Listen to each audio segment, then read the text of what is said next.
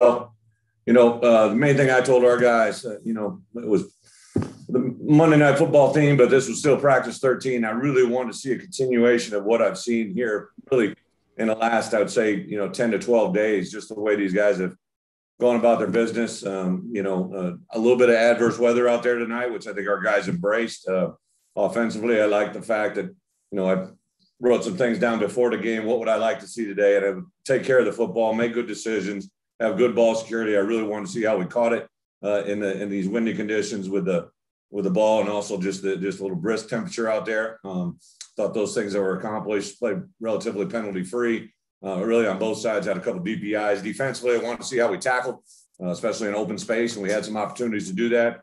We were really thin at safety. Had a couple guys get eliminated today just prior to the game. So there was some concerns just of depth of safety, but I thought the guys that played did well. Defensively, we, managed the game, talked about certain scenarios. We talked about situational football. I heard all of our defensive guys talking about that. So a lot of positive. I thought our kicking game, James McCourt, really just missed the 2 longer field goals, but he's been solid for us all spring, and Caleb Griffin as well, double dipping at wide receiver, and kicker corners have been great all spring. So overall, we got out of this healthy and got 2 more good practices in front of us this week. I couldn't be more pleased. With that, open up for questions.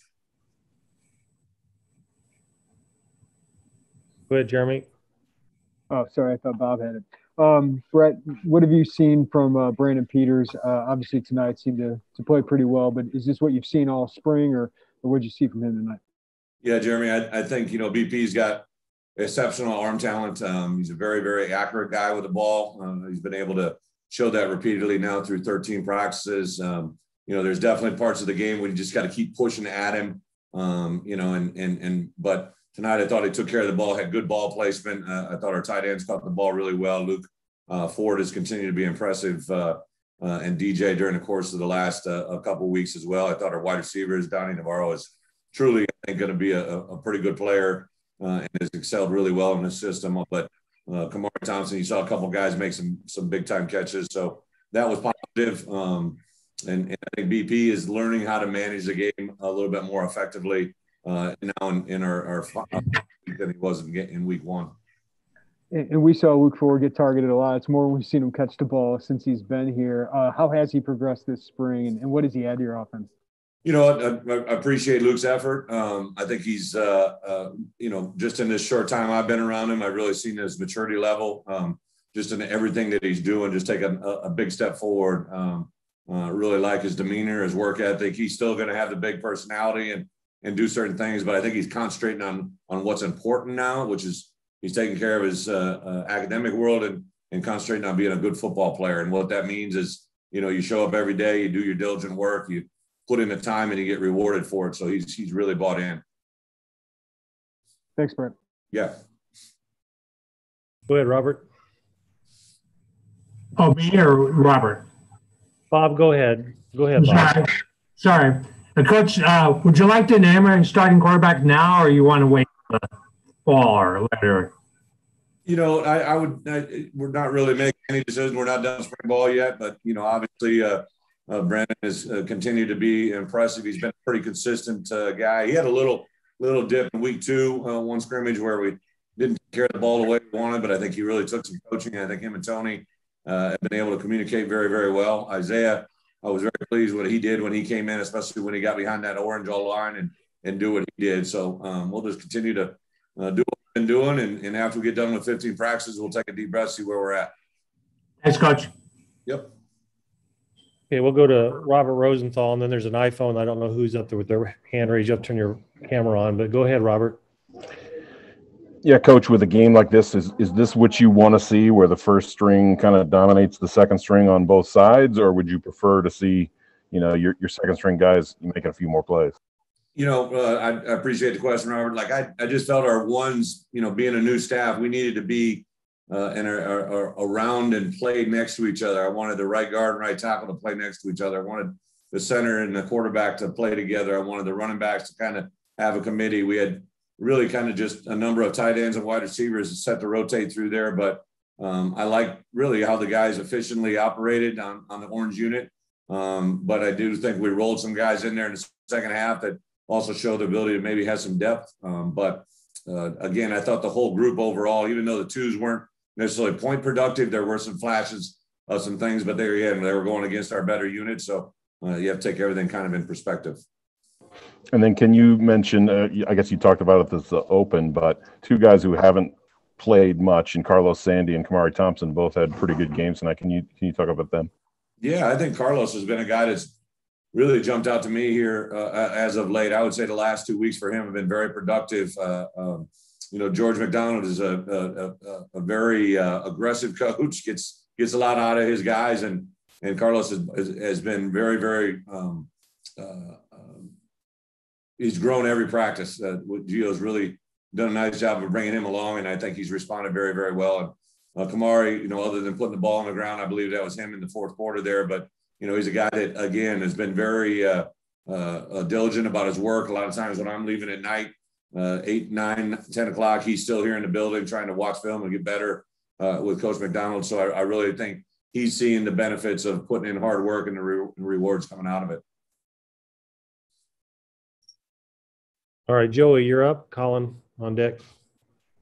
Hey, Bret, for a lot of these fans, it had been since November 30th, 2019, since they've been in here. What did it feel like to have them in here? How did you guys kind of feed off of that? Yeah, it was neat to, obviously to hear new voices in the stands and see the group out there. I obviously, I've only been in this stadium as a visitor. I've never been in as a home team coach. So it was a great reaction from the crowd and hopefully a great indicator of how much more we can grow. And I think this is the last week of season ticket renewal. So we're putting a big push out there that those that haven't got them to get them in now and be ready to support in the fall. I think you're going to have an exciting football team. I think you got a group of guys that are going to represent, the people of Illinois in the right way and a team that'll make you proud. And in the trenches on both sides, what did you see from your ones today, offensively and defensively? I thought the run game on the offensive side, for sure, we were getting some good movement line scrimmage, doing some things at the point of attack that created some holes. I thought our running backs were able to read off their first read and get to the next level a couple times. I thought on the defensive line, really it was tough for anything to get going. I think when you have Owen Carney and Isaiah Gay on the edges there and some big bodies inside, it's going to be tough to, move the ball hopefully against us. But I thought both sides of the ball, the line kind of set the tempo for the game. Thanks, Bret. Yes. Okay, Colin, you're up. Hey, Bret, you actually just mentioned what I was going to ask you about with Isaiah Gay as well as Owen, but Isaiah, it seems like his name was being called just all night and really harassing Isaiah Williams. What can you say about Isaiah Gay's play out there tonight? Isaiah's been an intriguing guy, since we arrived here. Obviously, a guy that's kind of put together the right way, just a very impressive athlete. But he's a really good competitor, high motor, every practice. He's probably one of the guys that brings juice every day. Literally tonight he had class. I think he was dressed and ready, ankles taped in the Zoom with his class. And then as soon as that done, he bolted out here. We had two guys with the class conflicts, and he was one of them that I know he was itching to get out here. And once he showed up, it definitely picked up the intensity. And it seemed like you obviously with BTM being out here, you want to play to that. The decision to have the sideline reporter throw the 2-point conversion. Take me through that moment. Yeah, at least really just kind of try to do anything to have some fun. I think anytime you get in tight with a Big Ten network, it's a good thing. And I looked up her background, and she played college softball at Cornell, so got the 44 number, and she threw a spot. Tight, I don't know how it was a tight spiral, but it was a spiral, and DJ did a good job of pulling it in, just kind of trying to have a little fun with the guys as well. Thanks, Bret. All right, Gavin, you're up, and then we'll go to the hand raise. So go ahead, Gavin. Hey, Bret, Chase Hayden had a really nice touchdown run. This is someone I haven't been able to see a lot of him. What do you think he's been doing to hit the ground running here so far? Chase Hayden, you said? Yeah. Yeah, Chase, obviously the only guy on the team I've recruited twice, right? So, Chase is a very, I would say he's a consistent back, has been a guy that, has impressed me from obviously back in the high school days, plays with good pad level, understands it, sees where he's going. I really thought he'd be a good addition for us here, and he's kind of turned into that. I think the rotation of those three guys and also Jakari as well, and then have some incoming players that can bring added depth. But, Chase is probably a very good early down and third down capabilities. He's got good hands. Didn't really see that part here tonight, but should be a valuable player for us in our offense as well as special teams. And then, it seems like everyone who meets Donnie Navarro has nothing but nice things to say about him. He got loose for a couple of big ones tonight. What have you seen from Donnie, and what kind of person do you see him as? You know what? As a player, he's kind of very consistent guy.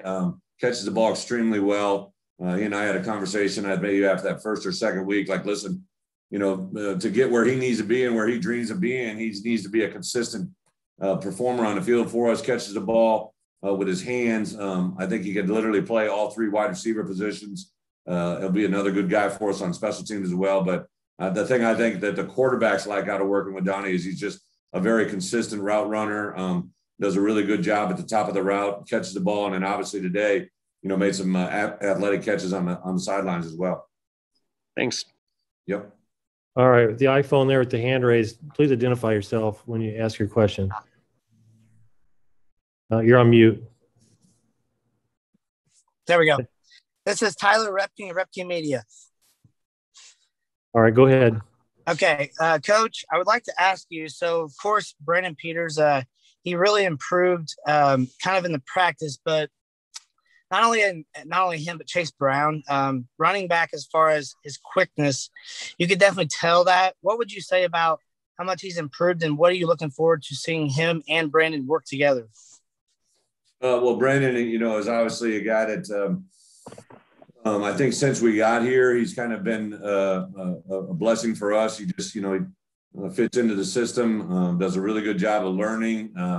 I think he's a guy that has gotten more and more confidence with every practice. And then Chase Brown is kind of the same thing, but like you said, at a different position. He's a very gifted athlete. He understands how to run the football. You saw it today. I thought one of the more instinctive plays when he reversed the field and got a nice big gain off the ball getting shut off. He's done a nice job of hitting the ball up inside what we've asked him to do. So I think those two working together behind an offensive line could be a tandem that's tough to deal with. Appreciate it, Coach. Good luck this season. Thank you. Hey, Matt Stevens, and then Gabby. Go ahead, Matt. Brett, with your odd man front that you debuted tonight, I would think the nose tackle is going to be really important. So what do you like out of Calvin Avery, a guy that was highly recruited but really hasn't had a chance to really put a whole lot of snaps together? Yeah, Calvin's an impressive athlete. For a big guy, he's got to, we got to continue to work with him. I'd like to, take a little bit off him, just weight wise, but he's very strong. And as a guy that athletically is light on his feet, does a lot of really, really good things naturally, has bought into what we're asking him to do defensively up front, just playing with his hands, kind of pressing the line of scrimmage, knocking it back. But he's an explosive player. I think he has another good summer. He had a 8-week window with Coach Tank, but this summer needs to be a big summer for him to get physically in a place where he can play more consistent football on more consistent snaps and be more productive for us. And lastly, I just wanted to get your perspective on what you'd like to get objectively out of these last two practices after a spring game like this. Is this review of the game that you just played, or do you treat it like a 14th and a 15th practice? Yeah, Matt, we'll kind of combo platter on Thursday. Tomorrow they have the entire day off. It's a big day for us, class registration. Wednesday we'll come in and put the film to bed. We'll make some slight corrections and jump into a little bit on Thursday. It's actually a helmets only day by NCAA rules. I got to get one more practice where it's helmets only. So it's not a lot of physicality to Thursday's practice, a little bit of install for what we're going to do on Saturday. And then Saturday will be a full padded practice that we'll really kind of truly use as our last measure to teach guys some drills and some things that we'll be able to do during the break when we're not around them. So it'll be good work days on both accounts. Thanks, Brett. Have a good one. Thank you. Okay, Gabby, you're up, and then Alec. Go ahead, Gabby. Hey, Brett. It seems like obviously having Chase Brown and Chase Hayden out there, some of the veteran backs, but you also had Reggie Love kind of getting a lot of carries, and he looked really good. I mean, what have you seen just from him as one of like the younger backs that you actually utilized out there today? Reggie? Yeah. Reggie has been impressive to me. I saw limited film on him and was around him in the spring and saw him work out. And I could realize just, when you see running backs move in non-football drills, you want to see three things: just how quick their feet are, how well they can accelerate and decelerate, and then how well they can kind of play laterally by going forward at the same time. It's some unique movements that a running back does, and he really kind of displayed all of that during winter conditioning. And then when I saw him hit the field, he's a guy that I felt for our system could really do some great things once he learns how to read the certain reads that we're asking him to execute. So he's probably had the biggest jump. Chase Brown is got a lot of physical talent and played a lot last year, and Chase Hayden has played a lot in the places he's been. So Reggie had the biggest jump just playing football. And I tell you, Jakari Norwood comes in. He's a nice change of pace back. He didn't get to show much tonight just because he couldn't get much going behind that blue offensive line. But I think when you see him behind a better group up front, you'll see some production as well. And then we obviously didn't see much from Marquez Beeson tonight. What have you just seen from him in terms of advancing in the wide receiver position? Yeah, Gabby, he actually just got back from injury. He'd been out, I believe, the last 10 practices. So he literally just got cleared on Saturday's practice to some limited reps. So he was just easing back into it. But I would say we're very pleased with the early returns on that move to wide receiver. I know Gio's excited to get his hands on him, and he's a guy that these last two practices will be big practices for him. Thanks, Coach. Yep. And then we'll wrap up with Alec. Go ahead, Alec. Coach, I kind of wanted to follow up with Joey's question along with the fans. You had the band here and you had the dancers here as well, and the cheerleaders too. They weren't able to come last year either. How much does that just kind of add to the environment that you guys were able to put out here tonight? Yeah, I think that's part of the feel, right? That's part of the deal. I think the crowd obviously reacted to him. I know I heard some interaction between that, but just the overall feel, right? To think you're at a college football game again, even though the numbers were very limited, I think the crowd out there was great, and just the vibe. And you also saw our players react to it. I think there was a buzz. I know they were talking about it in the locker room. So, just overall, a very, very positive thing. We get to kick off the year with Nebraska in week 0, and we'll still wait and see the logistics and details of that. But, to get one of the major slotted times in that opening weekend to debut Illinois football here at Memorial Stadium right here in Champaign, couldn't ask for anything better.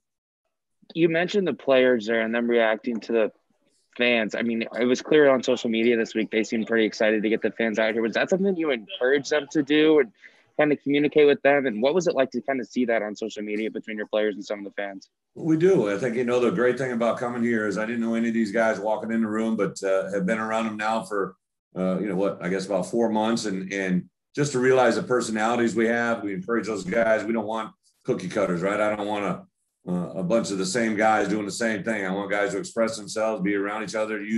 We've had media training with our guys. Pat Pearson, a guy that I brought with me from Oregon that is really locked into that market and been in your guys' world for a long time in the media, working with several different universities. But he's opened our eyes, and I think opened the guys' eyes, especially to the NIL phase that could be coming our way. Just about he's constantly working with how to get guys better handling their social media accounts, to explain to them the good and the bad, and to really build their brand. And I think it's catching on with our guys quite a bit. And I couldn't be more pleased with the way our guys have handled themselves social media wise, as well as on the football field.